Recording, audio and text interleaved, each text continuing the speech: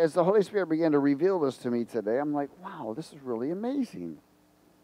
You know, we know that, you know, we're being renewed and all of this other stuff and, you know, born again in the Spirit and staying filled with it. But the area and the true depthness of what God is doing is He's taking your specific personality that He created. He created your personality. As Jesus came from the bosom of God, so is your personality. Every one of us has a specific personality. There's nobody else like you. Somebody get it? You're a snowflake.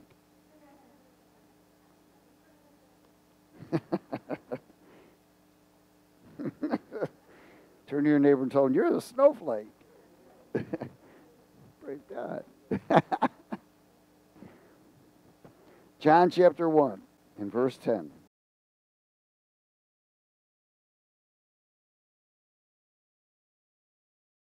It says, and Jesus was in the world, and the world was made through him, and the world did not know him. He came to his own, and his own did not receive him. But as many as received him, to them he gave the right to become children of God, to those who believe in his name, who were born. Okay, here's another birth, right? Who were born not of blood, nor of the will of the flesh, nor the will of a person, but of God. Jesus came into the world for humanity to be reborn into a true reality, developing your personality with the divine characteristics of God. Ooh. Cutting us loose from the slavery of wickedness and cutting us loose from doing their bidding so that we could become offsprings of God Almighty. Again, your personality is being developed. It never stops being developed. You are you, and you will always be you. You. Amen? But God is using your personality. He's developing your personality with divine characteristic or character traits from God Almighty. In 2 Peter chapter 1, verse 2.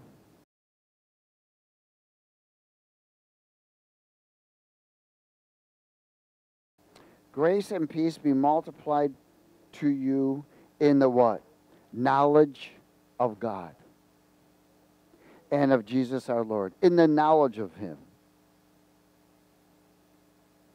As his divine power has given to us all things that pertain to this life and godliness through the knowledge of him who called us by glory and virtue, by which have been given to us exceedingly great and precious promises, that through these you may be partakers of the divine nature. Now, the knowledge of God are his character traits. Somebody get it? The knowledge of God, the more you know about him, the more you fellowship with him, there are character traits that are being released. Did you ever notice if you hang around with someone long enough, you become like you almost exchange your traits, but you still hold your own personality. Amen? Hallelujah. As his divine power is given to us all things. Verse 4. By which have been given to us exceedingly great precious promises, and that through these you may be partakers of the divine nature, having escaped the corruption that is in the world through lust.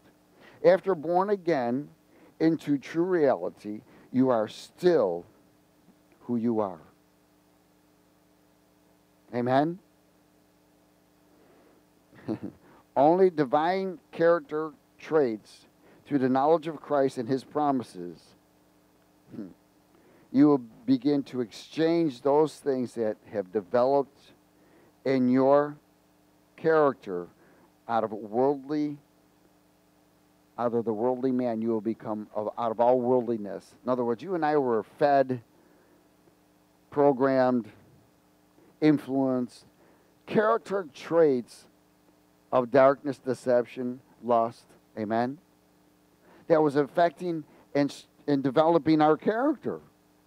And God is now taking this new creation and beginning to separate those character traits with that same personality to become more and more in his likeness, in his image, in his character, so that we carry a divine nature.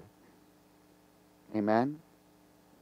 Remember, the things that developed our worldly man personality, God is exchanging now into a divine nature through knowledge of him, which is the character. Losing the nature of carnality and the nature of flesh, we're becoming a born-again individual in every area of our life. Why? Because now we are being fed by divine character or characteristic traits of God Almighty. The more that you feed yourself with the characteristic traits of God, the more you change.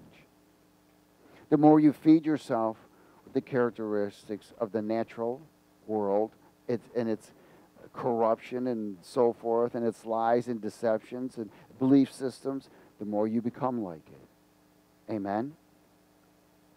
That's why God says, forsake not to assemble, forsake not to fellowship. Make sure that you hang around with individuals that are full of faith. Amen? Things happen in our lives. Don't get caught up in it. Count it all joy, no matter what. Amen? 2 Corinthians 5, and verse 16.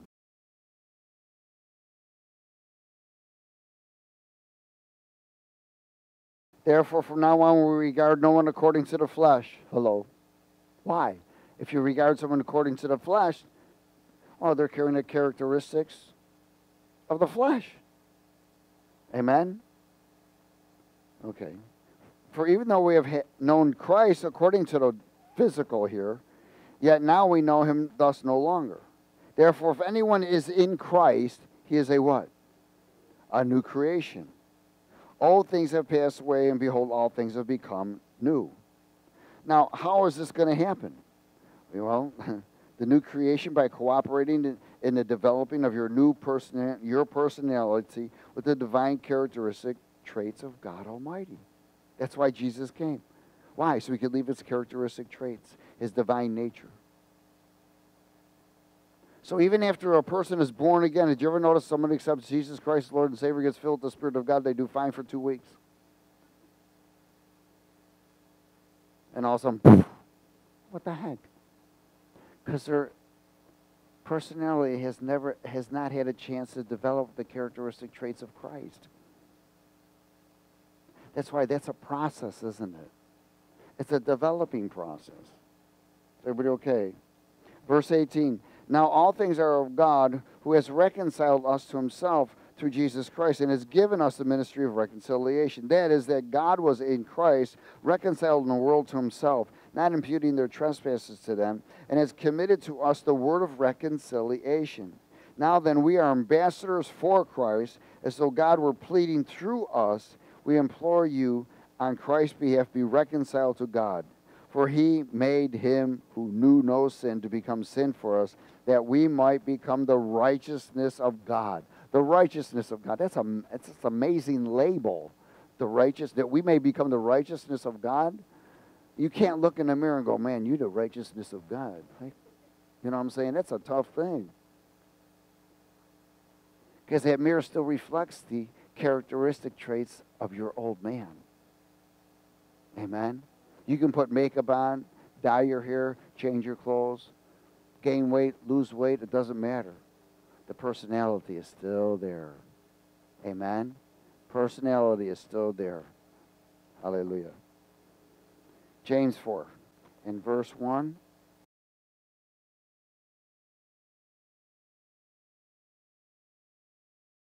Where do wars and fights come from among you?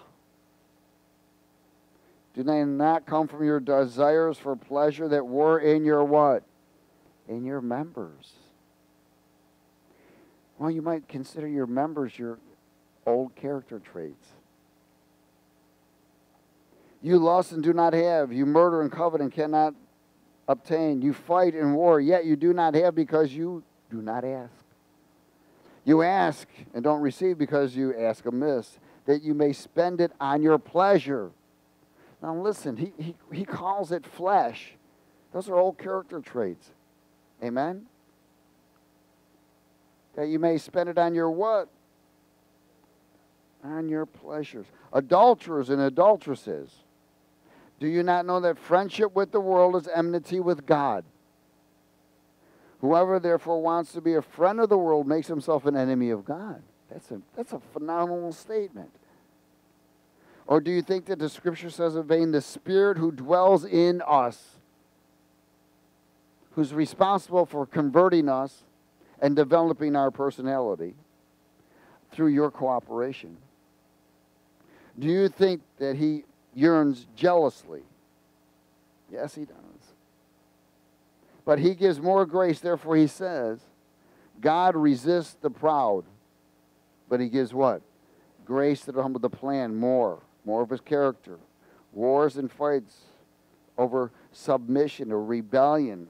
You know, there's that area where there's true submission or there's rebellion, one or the other. And developing your personality with the divine characteristic traits of God Almighty. So if you're rejecting, you're going to become, it's rebellious. Amen? Now you're picking up the traits of darkness. Or you're going to pick up the character traits of light and become more like Christ. One or the other. What's it doing? It's developing your personality. You are still who you are. But your character, the character traits, change you. They change you. Amen? I'll never forget when I got off the plane and Kate didn't, first time she saw me or whatever, after I had been born again, she knew I was the same person, but I wasn't the same person. In fact, she poked me and called me an alien. You're an alien. You're different. But it's you, but you're different. Hallelujah. Psalm 51, verse 10.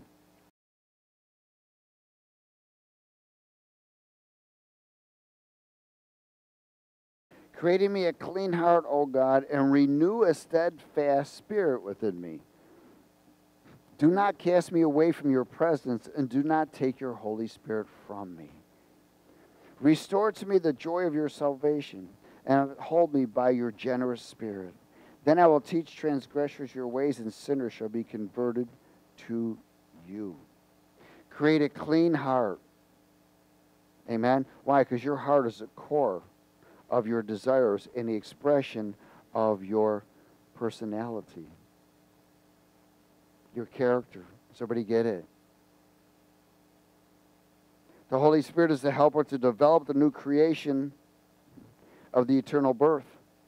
Developing your personality with a divine character traits into a citizen of the true reality. In 1 Corinthians 13. So everything you're going through, no matter what it is, you have the choice to take the character traits of God or the character traits of the enemy. One will harm you, and one will heal you. Does everybody understand that?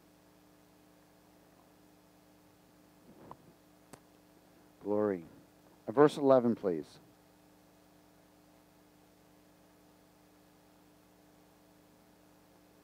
Let's speak. When I was a child, I what?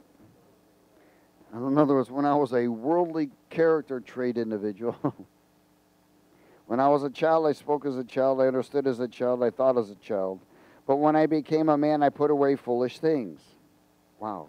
For now we see in a mirror dimly, but then face to face. Now I know in part, but then I shall know just as I also am known.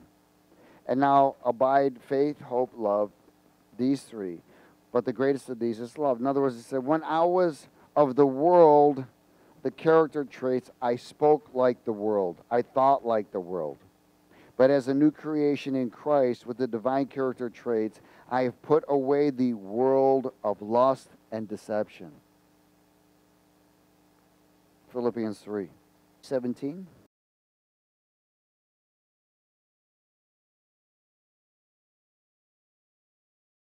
Brethren, join in following my example and note those who walk as you have us for a pattern.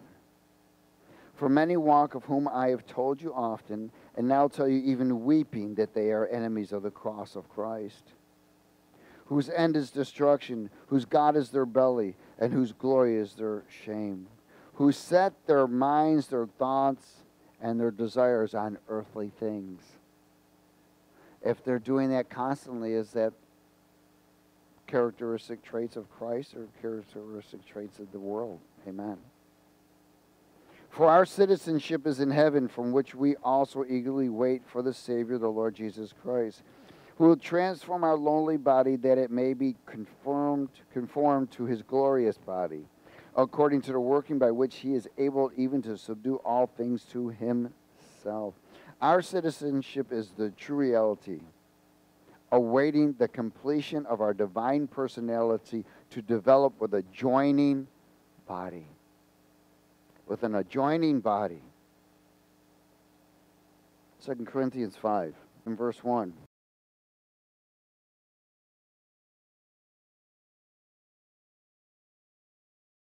For we know that if our earthly house, this tent, is destroyed, we have a building from God, a house not made with hands, eternal in heavens. For this, now when he talks about eternal in heavens, that is the true reality, isn't it? It's all about the true reality. You know, heaven isn't like far away. It's one step out of this realm. Does everybody get it? People always think, oh, it's way too far away. No, there is a place far away, but the heaven, the true reality is one step. That's all it takes. One step and you're in. You cross over, you're in. Verse 2, for in this we what? Groan earnestly, desiring to be clothed with our habitation, which is where? From heaven. If indeed having been clothed, we shall not be found naked. For we who are in this tent groan being burdened, not because we want to be unclothed, but further clothed, that mortality may be swallowed up by life. Now he who has prepared us for this very thing is God, who also has given us the Spirit as a guarantee, what? To assist in the developing of your personality by using the character traits of God Almighty. You see, he's left his character traits all over.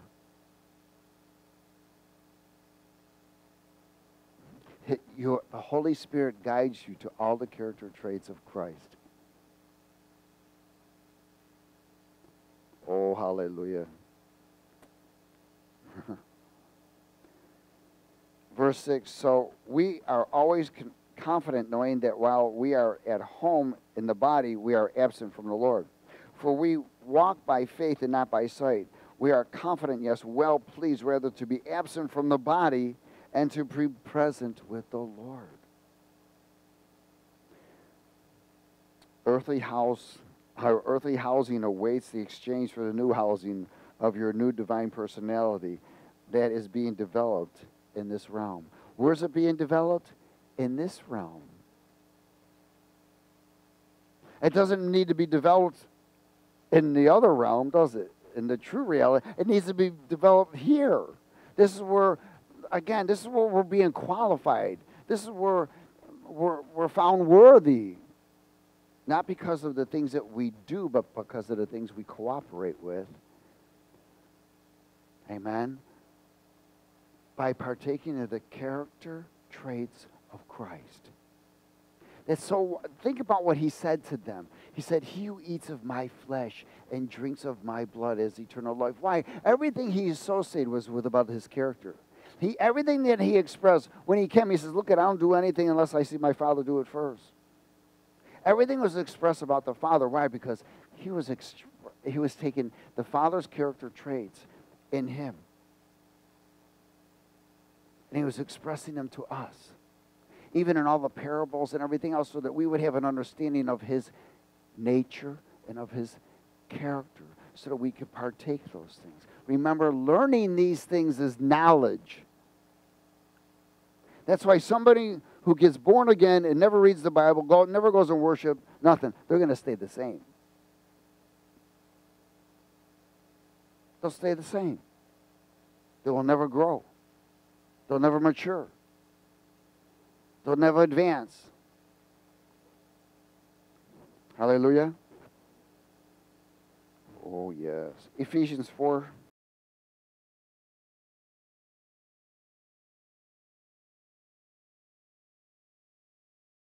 They don't realize that the Bible is the divine character traits of God Almighty. Everything that these men went through, they were expressing divine character traits of God. How they responded to everything. They were expressing God's character. His character is character traits. In verse 17, let's speak it. This I say, therefore, and testify in the Lord, that you should no longer walk as the rest of the Gentiles walk, in the futility of their minds, their thoughts, having their understanding dark and being alienated from the life of God. Why? Because they're not partaking of the what? Character traits of Christ. Because of the ignorance that is in them, because of the blindness of their heart. The blindness of their what? Heart. Who being past feeling have given themselves over to lewdness, to work all uncleanness with greediness. But you have not learned Christ. Whoa! They have not cooperated with the divine character traits of the divine nature of God Almighty. The eternal knowledge. You have not learned Christ. If indeed you have heard him and have been taught by him, as the truth is in Jesus, that you should what? That you put off concerning your former conduct, the old man, which grows corrupt. It's growing. Look at it, still growing corrupt.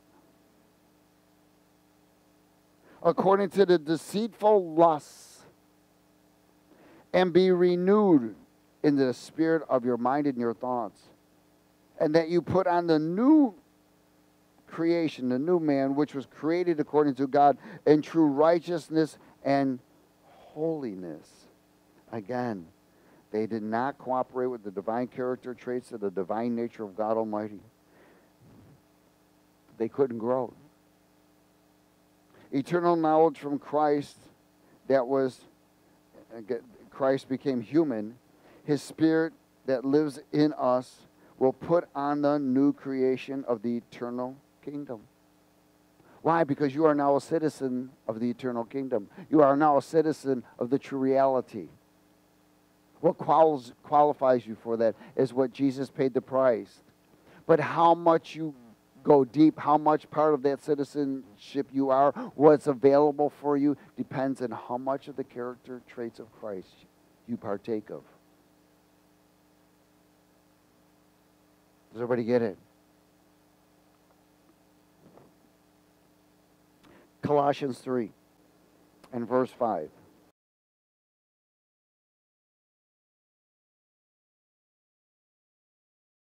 Therefore what? Put to death. Oh yes. Your what? Members. What's your members? Old man character traits. Which are on the earth. Oh yeah. Because they're from the world, aren't they?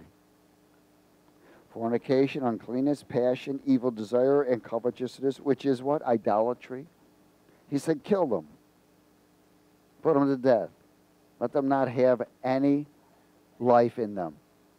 Activations. Because of these things, the wrath of God is coming upon the sons of disobedience. in which you yourselves once walked when you lived in them. But now you yourselves are to put off all these: anger, wrath, malice, blasphemy, filthy language out of your mouth.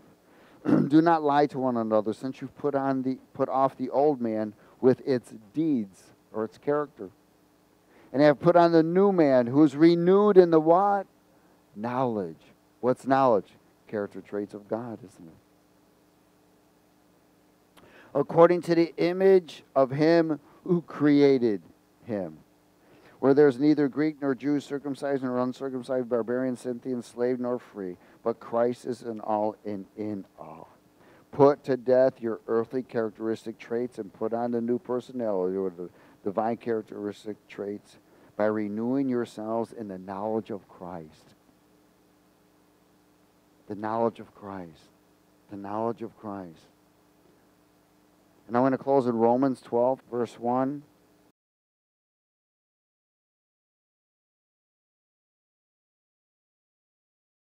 I beseech you, therefore, brethren, by the mercies of God, that you present your bodies a living sacrifice. Now, that's pretty wild. In other words, every day you're to present yourself as a living sacrifice to God. You're not your own. You were bought with a price. And you're being developed by what? The characteristic traits of God Almighty. I beseech you, brethren, by the mercies of God, that you present your bodies a living sacrifice, wholly acceptable to God, which is your responsibility. Amen? Or reasonable service. And do not be conformed to the world, but be transformed by the renewing of your thoughts. Well, the only way you're going to renew your thoughts is getting knowledge. Learn from, that's what Jesus was saying. You've not learned Christ. Think of where you were and where you are now. By knowledge. By the guidance of the Holy Spirit. By cooperation with the Holy Spirit. Amen? Think how much further we can go. And do not be conformed to this world, but be transformed by the renewing of your thoughts, that you may prove that which is good, acceptable, and perfect will of God. Refreshing your divine knowledge, the divine presence, and developing the divine personality that God has predestined for you to be conformed into his image and likeness. Developing your personality. You will always be who you are, but you are not who you were. Amen? Why? Because you have partaken of the characteristic traits of God Almighty. Feed on his what? Faithfulness. Continued. Every time you worship, there's an exchange being made. Don't let the enemy push you. Be led. If you get angry, the Bible talks about divine anger. There's nothing wrong with being angry. It's what you do with it. Amen? You're going to get offended. You're going to be rejected. Things are going to happen. Why? Because that's just worldly characteristic traits that are trying to influence you and exchange your good traits for bad ones. You know, your heart, again, is the core of all desire. The Bible tells us you'll know them by their fruits. Well, how are those fruits manifested? By what character traits they partake of. Amen? You are what you eat. Amen? And you become what you speak. Hallelujah. Father, we give you all the glory, honor, and praise, and we thank you. And we ask that your continuous guidance by the Holy Spirit to develop our personality through your divine characteristic traits, that we may carry the divine nature and that the world may see you and not us. In Jesus' name. Everybody said amen.